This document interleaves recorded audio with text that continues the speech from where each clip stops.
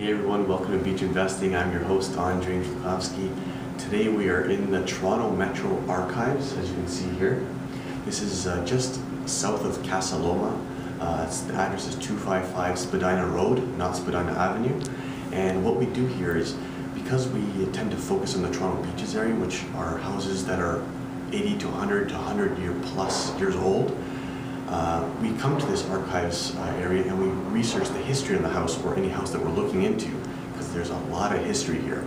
So one example, which is we have here Jeff Reed, who, remember the Toronto, the Prime Beach property where there's a lot of history? He's actually doing an extensive renovation on it.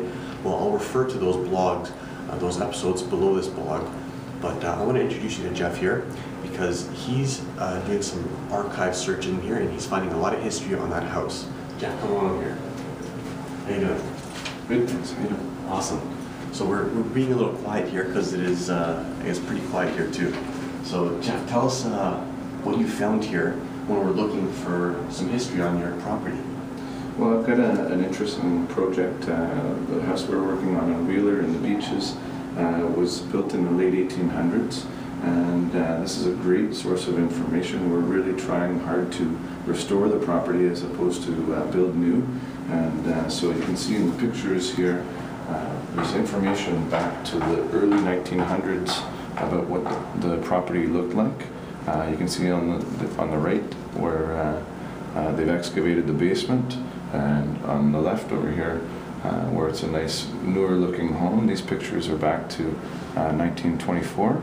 And I'm pretty excited to be restoring this house to its original state and finding out the history of the house back to the early 1900s.